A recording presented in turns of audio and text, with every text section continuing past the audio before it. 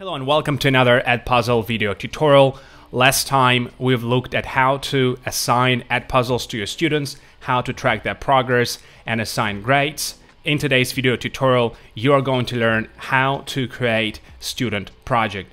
If for some reason you've missed previous parts of this tutorial, I will leave the link in the description. So what is a student project? Unlike normal assignment, in student project, students are actually creating Edpuzzle video clips. They have the same ability as you as a teacher to add questions, voiceovers, and notes.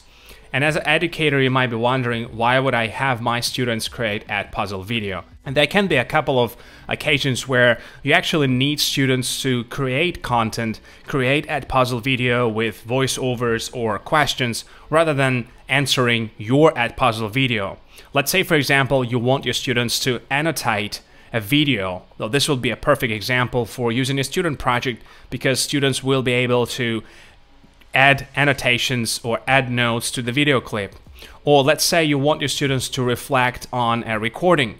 Again, beautiful example for using a student project rather than a regular Edpuzzle assignment. So to sum it up, Edpuzzle student project enables students to create Edpuzzle videos, embed questions, voiceovers, and other things. So let's delve into that and see how we can make it happen in your classroom. First thing you need to do is to go to the Edpuzzle home screen and click on My Content. From here, click on Add Content. From here, we're going to select Student Project. The subject of my project is going to be Water Cycle Quiz. The goal of the project is for students to create a quiz for their classmates for the topic water cycle. Finally, instructions for the students are to find a video clip and add 3 to 5 questions. Once you finish with all 3 fields, click Save Project. Once you've done that, the project will appear under My Content, right here at the very bottom, Water Cycle Quiz. And so now we're going to assign our project in the same manner as we assign any other Edpuzzle video. We're going to click on this project and click Assign. This screen should look familiar for you if you've assigned video clips in the past. Simply select a class which you would like to assign this project to. Once everything looks good, I'm going to click Assign. Why don't we switch to Students View to see what student project looks like from their end. As a student, we can see that there's a new assignment in my Edpuzzle Classic class, which is Water Cycle Quiz. I'm going to click on it, see the goal, see the instructions, and the starting day. Let's click Start Project. First thing I need to do as a student is to find a video clip which I will use to embed my questions. I'm going to search for water cycle, maybe look through a couple of clips till I found a good one. Let's imagine that I like this clip and I would like to use it for my project.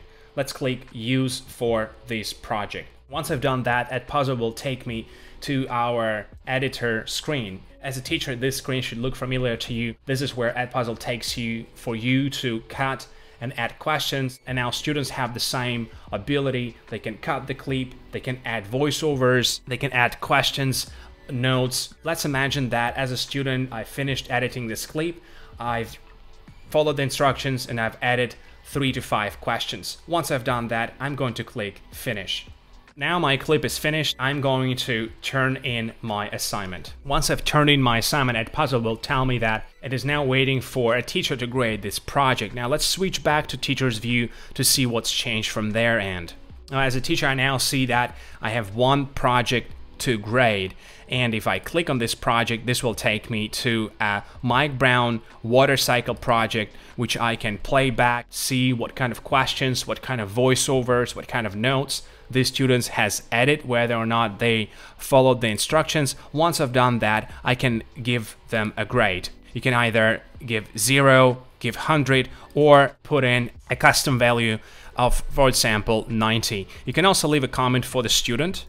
This is a private comment that is only visible to the student you are writing. Let's leave our comment and give the student 90 out of 100. If we go back to the student's view, we can now see that the grade has been published right here, and we can also see a private comment from my teacher, good job. As a teacher, you can now do one thing. If you click on 3 dots on the right of the project and save this to my content, and if I go to my content, you will see that water cycle now appears in my content, and it is a private Edpuzzle, meaning that no one else apart from you as a teacher can see this project. But if we decide to assign this Edpuzzle to our class, then it will become viewable for everybody.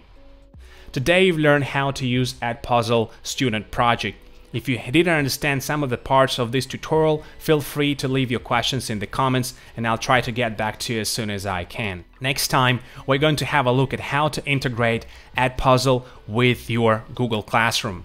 Thank you for taking your time to check out this tutorial. I hope it was helpful and I'll see you next time.